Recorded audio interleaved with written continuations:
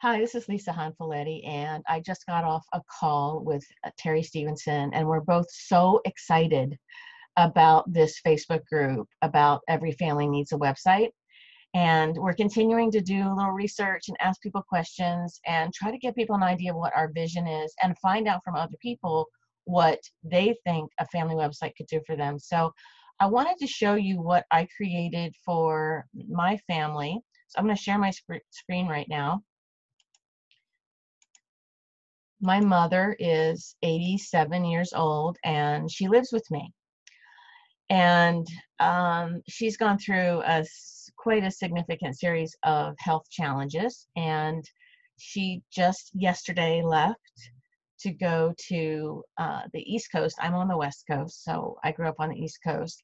So she's taking this kind of last trip to visit family and friends and grandchildren and great-grandchildren that she hasn't met yet. And I needed a way to communicate with my sister and my brother, who are the people that she's going to be staying with, about how to take care of her. Because there's quite a few nuances in what she can eat, and her energy level and her medications is a big deal. So I wanted to create this website or this area where they could go and get the information. But I also wanted my nieces and nephews, and I wanted my mom herself, who's quite savvy on the iPad, to be able to go to this website and see herself and get excited, but then not see areas that maybe could, that have kind of pertinent information. So this is what I did. This is what I want to show you. So I just created a section here that just has a whole bunch of pictures and talks about the journey when she first moved out here. So this is a little slideshow that you can either scroll through by clicking on or just let it play through. So this is just her moving out here, and my sister and my brother. This is when she actually left Delaware. This was 4 years ago. So anyway, this is one section of the website. So it's just kind of, again, to get everybody involved and make it kind of fun. And then the meds and stuff area is kind of some of the health challenges that she's gone through, and just kind of a fun way to look at some difficult situations. And obviously we're all excited that she's able to make this trip. And I'm going to come back to this because there's this little spot right here that says private, and that's also has to do with this login area. This section is Let's Eat. So this is some of her favorite recipes in here. So I have just this sort of little, again, a lot of this stuff is just fun. I'm not a website designer, and I'm learning how to do create this website using Builderall, which is the platform I highly recommend and I love using. So this just has recipes, some of her favorite recipes here. And this is for my sister because she wanted to know what my mom is eating and what she could make for her. So I put just 4 of the recipes here, and I can easily add to this. That's the other fun part, is even while my mom is visiting, I could add other recipes in here. And then this is the schedule of events, and I don't have this up yet. And yesterday they just left, and so we took pictures in the airport. So I'll add them here, and I'll add an itinerary.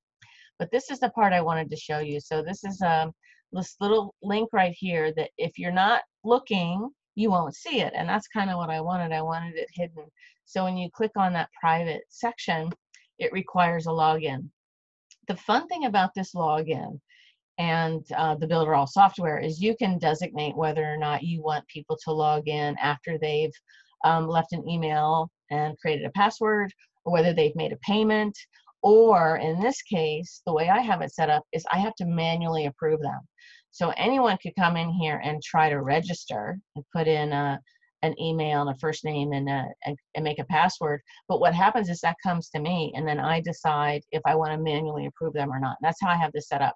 So my sister and brother are the only 2 people who can get in here because they put their email and created a password, and then I manually approve them. And then I had somebody else try to get in, and I saw them, and I just deleted them so they can't get in. So that's what I love about this. So this is the restricted area. And in this restricted area is where I've used the e-learning platform to create a whole series of just short videos showing them what to do in different situations. This is how to take care of medications. And I even showed some videos of me giving my mom medication so my sister and my brother could learn from that. Um, different advice about mealtime, different advice about troubleshooting some things that might come up, and then some bonus videos in there. So this is my version of everyone needs a website. You know, every family needs a website. And I think there's a lot of different ideas, but this is just how I've started things out. And I'm so happy to be working with Terry because she's got some amazing ideas about creating a family legacy with the website. So I hope this was helpful. I hope this gave you some ideas. Please comment below. I'm not used to doing these videos.